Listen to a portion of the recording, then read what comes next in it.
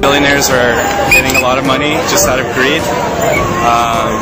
You know, they're exploiting people. I thought I would go with the message that I think everyone can agree with. Yeah. Because there are a lot of different opinions here. It's not very coherent, is it? What? It's not very coherent here. No, not really. No. But I guess the general opinion is we hate stuff.